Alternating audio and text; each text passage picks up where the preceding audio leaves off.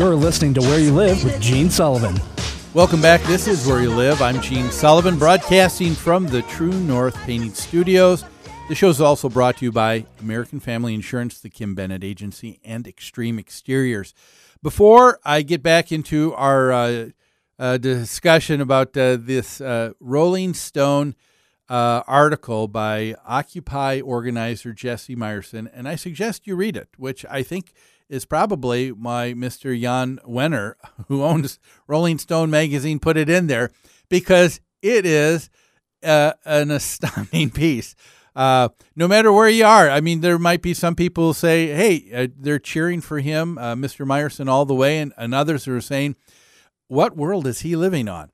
But whatever side you're on, you'll probably find it a very entertaining piece.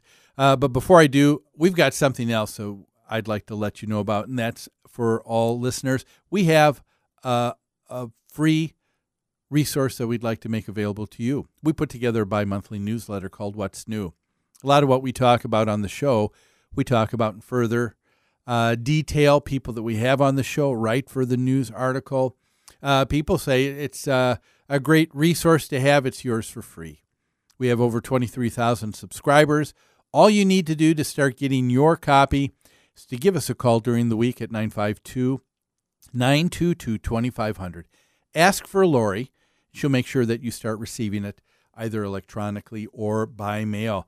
Like I said, this Mr. Meyerson has got a very interesting idea on how he thinks government ought to be run. When there's democracy, there is space for people acting weirdly and not being understandable.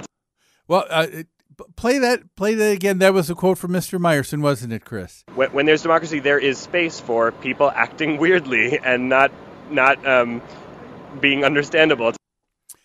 It is.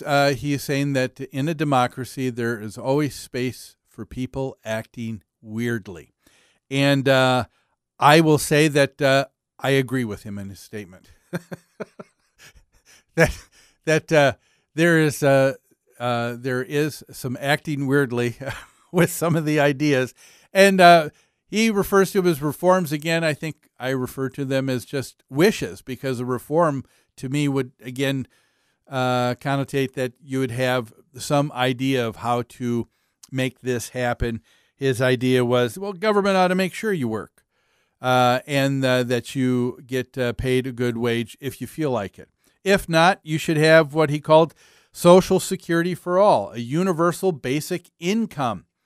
So he said then people, even working at all, would be a voluntary process, and people could get about getting a life. You know what? Do you know how people really, truly get a life? I don't think it's having the automatic freedom to choose how you will spend your time in idle pursuits. I think it's the character of the person who's developed through the experience that they go through in life that gives them a life, that makes them a person who's worthwhile. When you stop and think about it, who are some of the people that you probably respect and look to the most in your life? If any of us were to stop at any point, we'd probably say, you know what?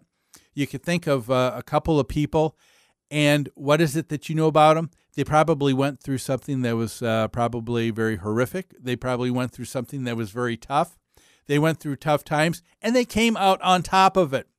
And because of that, there was some wisdom. I take a look at my life, and, Mr. Meyerson is concerned the fact that people are not able to get the job that they want right out of the gate. Well, I didn't get my job right out of the gate either. But I can tell you the process that I went through in becoming a teacher, then an unemployed teacher, and then trying to find something that had to deal with teaching, and throwing newspapers didn't do it. Working at a warehouse didn't. Painting didn't. But all of those things gave life experience. They gave me an understanding of people. It gave me an understanding of who I was. It gave me an understanding of business. It gave me an understanding in so many ways. And now I take a look at my career in property management, and people would say, well, property management isn't teaching. But I would beg to differ. Here I am on the radio each and every week. Here I am before clients every week in and week out, teaching and instructing and going through how to operate a property, how someone's life can get a little bit better. And you know what? I realize I'm doing what I wanted to do, and so I think it can happen. But I don't think this idea that government can just guarantee it is something that is realistic at all. Another idea that he has in one of his reforms, and this deals with the real estate issue, and is why I'm talking about it on our show, because a lot of people say, well, Gene, the show's about real estate. It's about owning property. It's about renting property. Well, yes, we're talking about ownership of assets and things, and that's what we're talking about here. And he has an idea or a reform in that area too. He says we should just take back the land. So reform number 3 by Mr. Meyerson, and he begins his paragraph again by saying, you know what blows? Landlords. And English major. Yes, an English major. Yes, exactly. I'm just taking a look at this, and now we're getting away from our first couple reforms here from Mr. Meyerson. We're talking about him kind of crying out about his station in life, the fact that he doesn't have the job that he wants. He doesn't have the money that he thinks he should have. But now in this reform, he's turned it, and he's turning on a group of people, and that group are landlords. So instead of decrying a situation, now he is defaming and criminalizing a group of people and trying saying, you know who is really bad in all of this? It is landlords. He talked about in the earlier sections when you talk about not having a job, he referred to them as the America's banker gamblers who have only gotten rich while providing new jobs that created that are low wage and part-time grunt work. You could just feel the bitterness in what he's writing. And now he says landlords.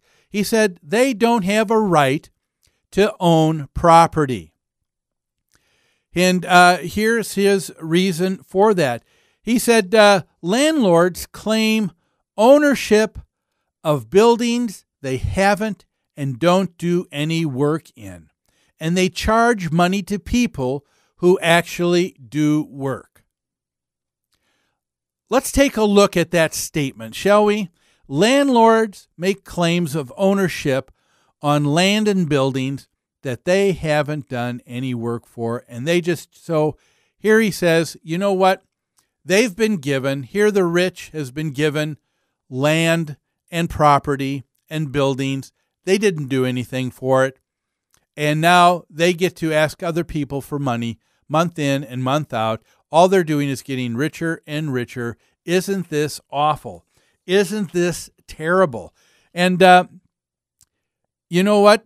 We're talking about someone who has showing basically a lot of envy here. You know, someone who is coveting what someone else has done, what someone else has been able to build up. Let's take a look at that statement. Is it true that a landlord has laid claims to ownership of something that they haven't done any work for?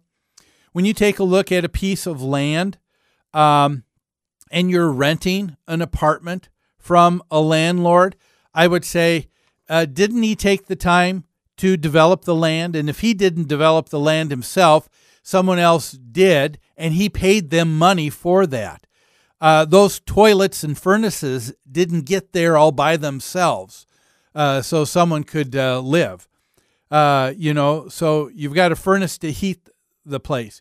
You've got toilet and running plumbing, in the house, so you've got water, so that you can live in a sanitary fashion. You have things that are provided for you. You have a roof so that the elements don't come in. There's a lot that a landlord is providing for someone. And instead of being pessimistic, saying, landlords didn't do anything for this, and decrying, saying, well, we can't own a house, we can't own land, so other people shouldn't be able to.